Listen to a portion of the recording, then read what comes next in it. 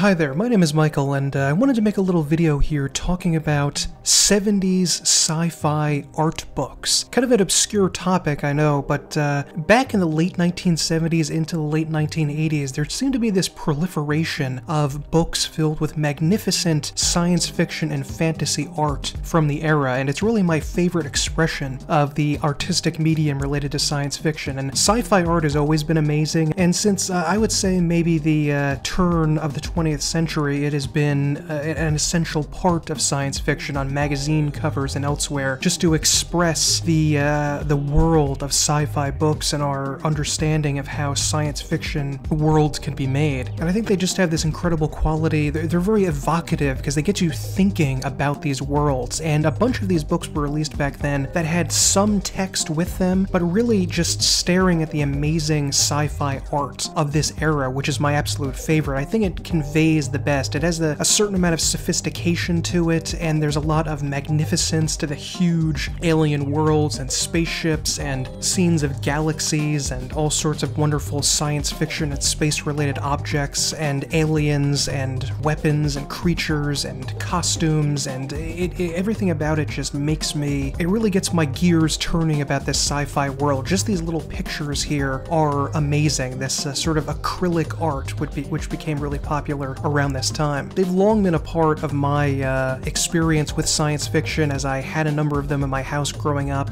and I've collected more of them since then, but they really just defined for me a lot of how science fiction is supposed to look, and just provided this incredible catalyst moment for becoming interested in science fiction and imagining what those worlds are like. I'm a much more visual rather than language-based person, so seeing a magnificent image speaks more than 1,000 words for me on how these science fiction worlds should look, and I just wanted to show them to you and try to convey some of my awe and wonder. First up is Barlowe's Guide to Extra-Terrestrials, and this was written by Wayne Douglas Barlowe, and it actually has a foreword by the Hildebrandt brothers, who are amazing fantasy and science fiction artists. He's taken a bunch of aliens, a bunch of science fiction creatures from a variety of different sci-fi books, like Dune and Solaris, just to name a few, and visualized them, and I think that's very important because it's sometimes hard for me to imagine the description of this strange alien monstrosity that I'm supposed to be picturing in my head, so having this visual handicap there, this crutch for me, it really helps me to understand what they're supposed to look like. And I've actually used these while reading some of the books mentioned within, and he gives like a little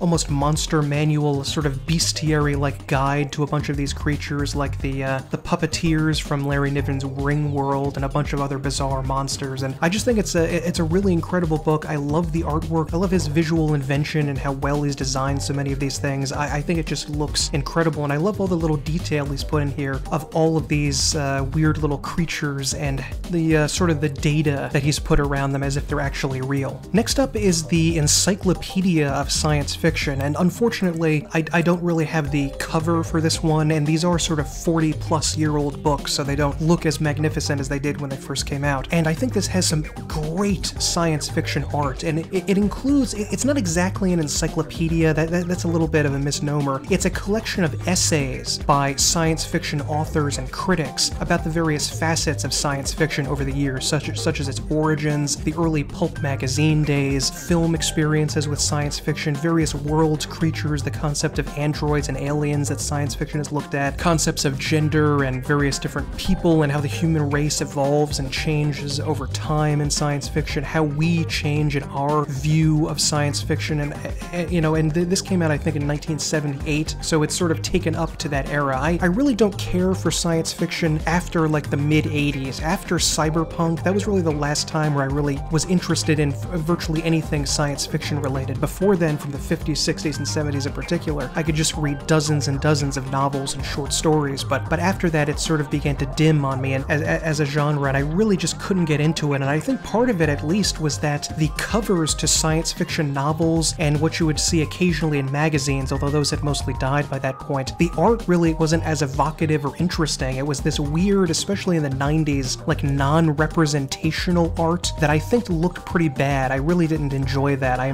prefer the old-fashioned, well, I guess now old-fashioned, but then ultra-modern late 70s era sci-fi art. There's a cool tank here with these soldiers coming out of it. I think that looks amazing. amazing. And it has all of the old-fashioned style still present from the 1950s and 60s, but it's modernized into the more countercultural era from the late 60s into the 70s. And this book just has a lot of great information about science fiction that you can learn about, and incredible pictures in it too. Next up is The New Visions, a collection of modern science fiction art, and there's actually an introduction by the famed sci-fi author Frederick Pohl in here. And this one offers biographical data, just a short paragraph or two about each of the authors that it mentions from back in the day, and it's pretty interesting to look into their lives and careers at the time and see some representations of their art of some of the most famous sci-fi novels of the day. And I think that the art from this era is, again, just amazing. There's something about the brightness and crispness of the color. There's a Stainless Steel Rat Wants You by Harry Harrison, a really funny series he did. And, there's just something about the way that they look that I think is, it really makes me want to go out and start writing science fiction works myself. And all of the authors present here have their own distinct, unique style, but they were also clearly from their day. There's a bunch of artists, by the way, from outside of the United States and the United Kingdom. There's South American authors, continental European authors, and they all have their own unique little look at the world of science fiction, and I think it's fantastic. Next up is Tour of the Universe, and this is my favorite of all of these books. The Tour of the Universe series posits a sci-fi cruise ship, in a way, that these two Americans, a husband and wife, have won, and they go on this galactic tour to a bunch of places, and the author takes a bunch of science fiction paintings from the era and creates sort of little stories to them. You can read these little, excerpts of the diaries of the people going on the trip, but also you get little, you could look at them as sort of like short stories, like a little page or two of information about an alien race or a starship or some sort of weird event back in the ancient history of the cosmos that these aliens were involved with. And again, I think that the short fiction really works here. Some people have criticized the writing in this, but I like how little they give you. I like that we just get the picture and a tiny amount of data, like for instance this one about the planet Neptune, or Pluto I think, and this weird scroll that was found there that's supposedly part of this very almost protean from the Mass Effect series, creatures that supposedly are an ancient dead race that there are legends about throughout the galaxy that everyone, various races have, and they're trying to figure out where this race was, or if it's really here, or what this mysterious religious text they left in these empty cities on Pluto were, and if they had any interaction with human beings. And I think that the variety is pretty good here. There's a weird militaristic culture. There's this culture like here called the Chixtha, that are weird arachnid creatures, but it's not just the description of this arachnid race in this bestiary-like sense. They also go at great length to discuss the strange supernatural theological implications on the planet of the Chixtha, because apparently they contacted their own deity, or he manifested himself on the planet and they had to leave and construct their own planet somewhere else. It's a fascinating concept, and again, I like that little short story of just a page or two of information about this group, instead of just, a standard narrative. We just get sort of a snapshot of these guys. I kind of like these space trooper guys type here with these blaster weapons. I think it looks pretty cool. There's also a really cool image of a gigantic tank at one section here that they're supposed to be looking at, and that looks pretty amazing as well. There's an incredible amount of invention here. This is probably my favorite story of anything in here, called Tomb World, and he's taken this painting and decided to transform it into this magnificent story about an ancient extragalactic creature that sort of exists on this world and sends its consciousness out to other people, and it draws millions of people from races over the past few 100,000 years to this planet, where it's sort of like consciousness still exists within the planet, so it's sort of like the tomb for this creature, but millions of races across the galaxy are drawn to the planet in order to use it as a repository for their own dead. So that's a really fascinating concept that I really enjoyed. Spacewreck is another one of the best ones. It's part of the Terran Trade Authority series, which was a bunch of really cool books all in the same fashion of sort of artwork with short stories around them. And this was actually made into a pen and paper RPG RPG at one time, and it was actually pretty interesting. I've never actually played it myself, but it looks pretty cool. I'd like to get it one day. And the Terran Trade Authority has this sort of united narrative universe that the author keeps going back to, and it's interesting to kind of piece it together based on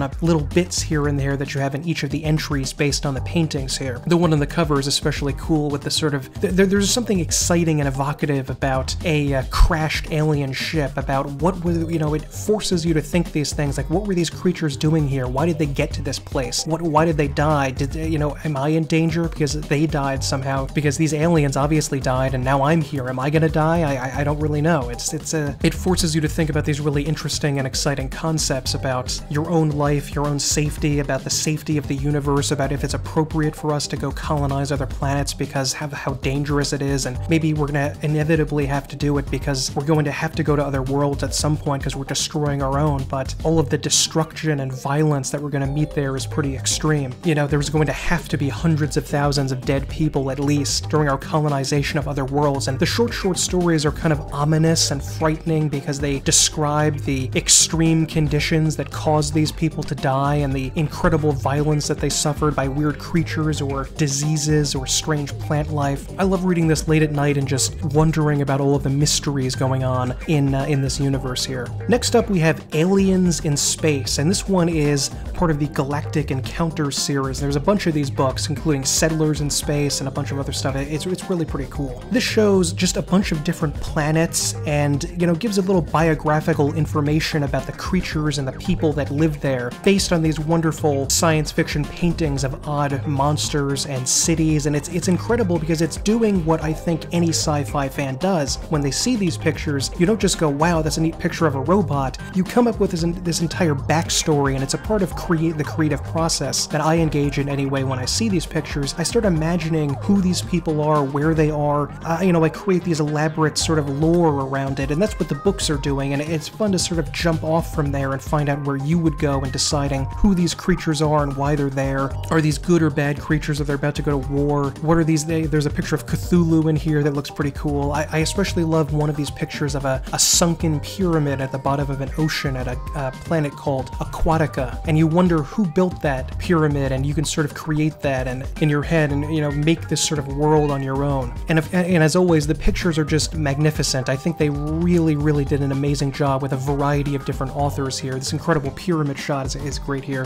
You don't really think of submarines and underwater exploration as being part of science fiction too often, but they did an incredible job here with expanding upon these pictures, and it's fun just to look at the paintings sometimes. This next book is the most recent one that I got, Space Wars, Worlds, and Weapons, and I thought this was going to be a very different book than it is, but it's actually sort of a mixture of the Encyclopedia style and the short story style, because the notes in the margins here about the pictures are actually in-universe, in-character science fiction writing, and yet the actual main bulk of the text, the articles on each section, are encyclopedic critical work discussing science fiction, so it's a mixture of the Encyclopedia one and the short story writing. I think that was actually kind of interesting. I enjoyed that. It's not as comprehensive as the Encyclopedia one, which I think is the best and I would recommend above all of these, but it was still well written. I still enjoyed it. He goes on about various creatures, about fantasy worlds, aliens, the various planets and spaceships that we go to and use, and yeah, it's just another incredible collection of this late 70s sort of acrylic era style art, where they mix together sort of the late 50s pulp style with a new modern feel and aesthetic to them. And I think that the fantasy section, I think that the author did a pretty good job describing fantasy and science fiction here and some of the major themes that we run into. This book I think also came out in the late 1970s, and there's, as always, just a lot of beautiful art in the background and some little interesting blurbs,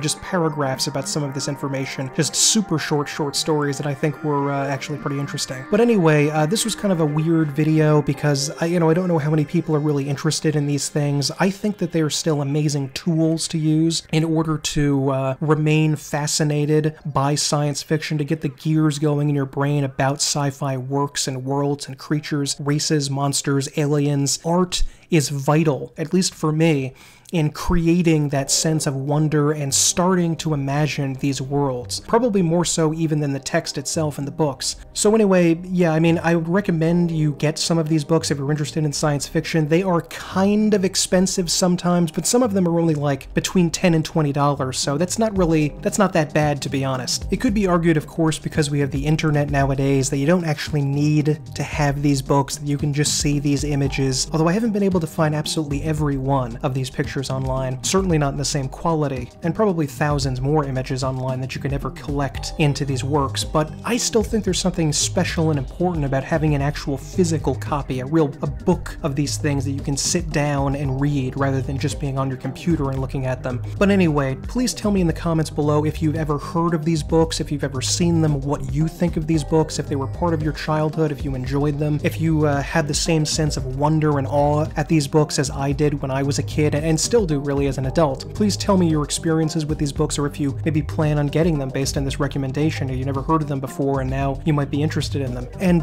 please like this video if you liked it. Please subscribe if you want to see more videos by me about various topics, including science fiction, movies, television shows, video games that I love. And yeah, my name is Michael. Thank you very much and have a good night.